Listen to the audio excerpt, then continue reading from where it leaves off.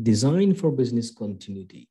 We have two submodules in this: high availability and BCDR, which is business continuity disaster recovery.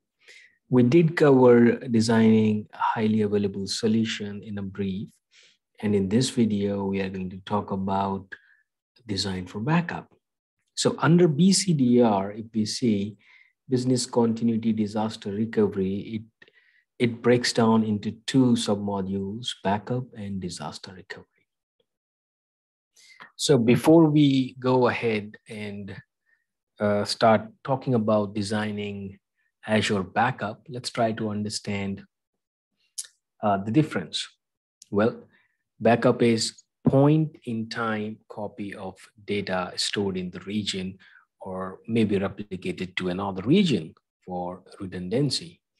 But in case needed, it would restore in the same region or same environment.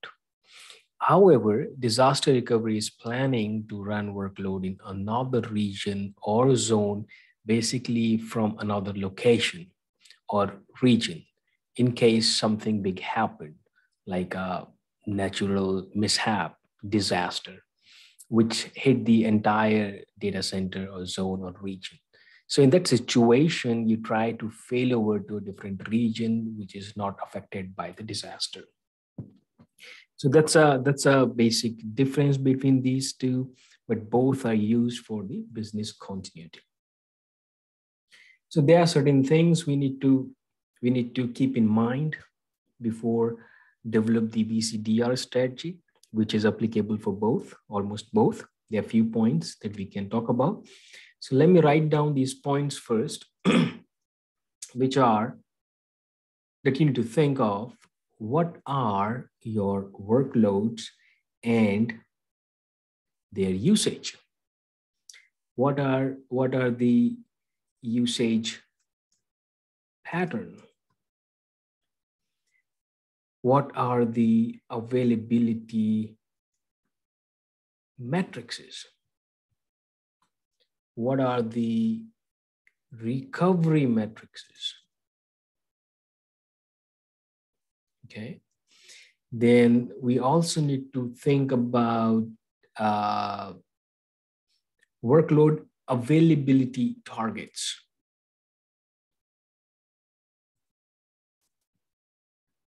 And SLA, of course. So these are few things that we need to keep in mind, or we should discuss.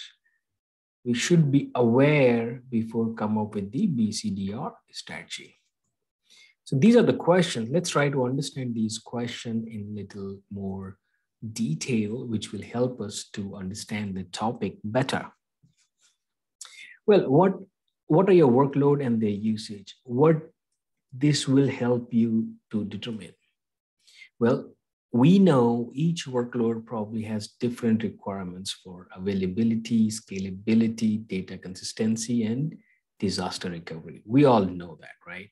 We do have different kind of applications. We do have mission critical application, which needs a high availability. We do have an application where the target audience come and goes. The user traffic can increase, can decrease. So scalability is the need. So it depends the kind of workload we have. Accordingly, we need to plan the backup and DR. Okay. Now the usage pattern. Usage patterns can determine your requirement, identify differences in requirement during both critical and non-mission critical or non-critical, right? Mission critical may need higher uptime or redundancy, and you could use multiple regions for that. But non-mission critical could be okay in a single region to minimize the cost.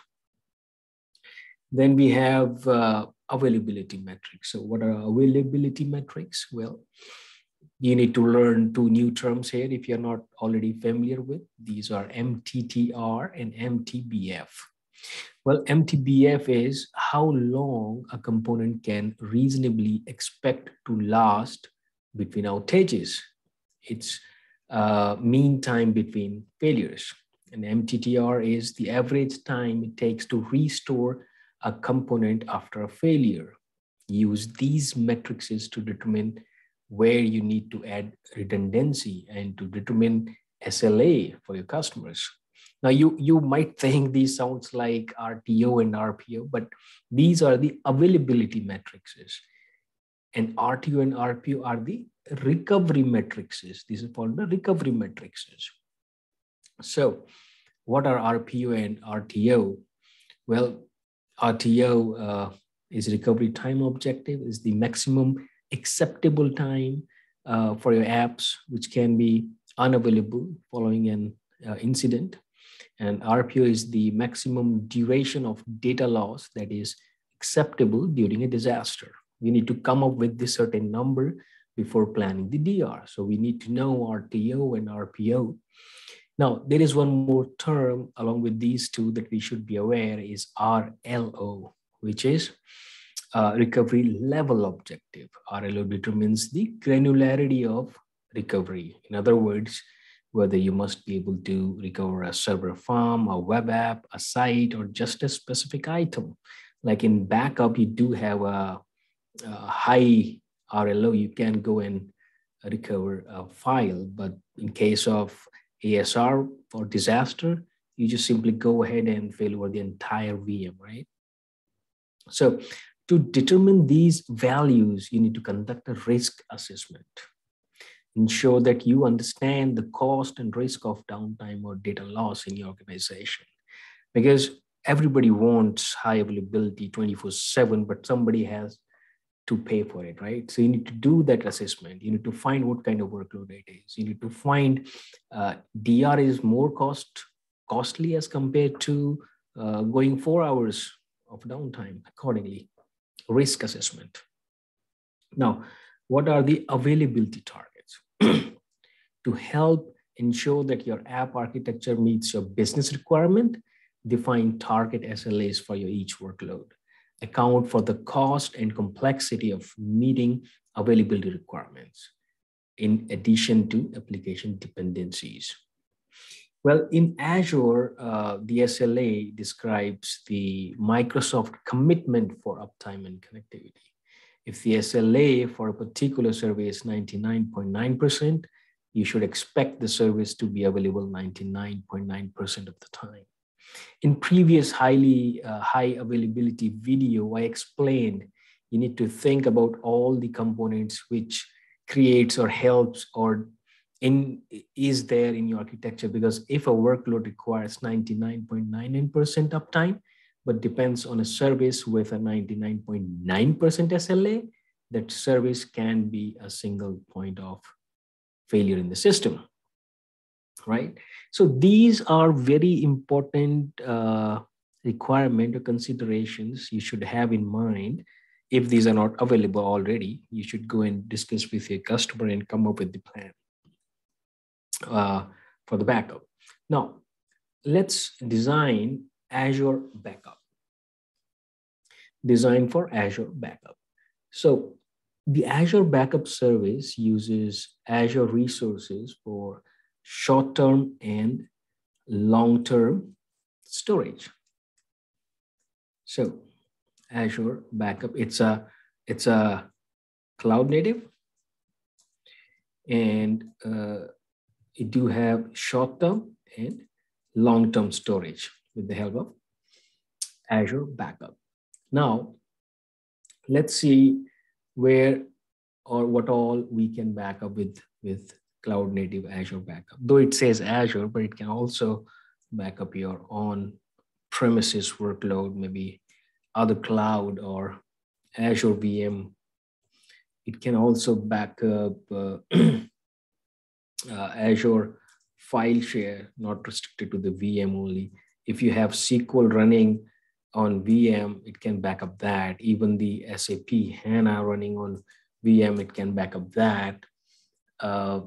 So it has a huge capability. And Azure backup can replace your existing on-premises or offsite backup solution with a cloud-based solution that's reliable, secure, and cost competitive.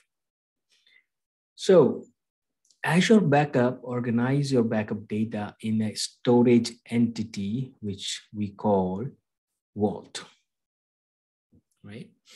So Vault is nothing, it's a storage entity, and all the data that Azure Backup backs up throws in this Vault. Now, we need to consider a few points to create this recovery, this vault, this backup vault, and how we can design it, right? So a storage vault not only backup copies, recovery points, but also backup policies. And policies is something that you need to sit with your customer and design as per the need of the workload, all these terms that we discussed. Now, design for the backup, we have covered like what all things we should be aware of, what all things Azure Backup can back up. Now we are going to think about how we need to create the vault, how many vaults is needed, what all access capabilities that we can have or applied on the backup. So let's consider a few things. If your workloads are all managed by a single subscription and single resource, then you can use a single vault. If your workloads are spread across subscription, then you can create multiple vaults. Use separate vaults for Azure Backup or ASR.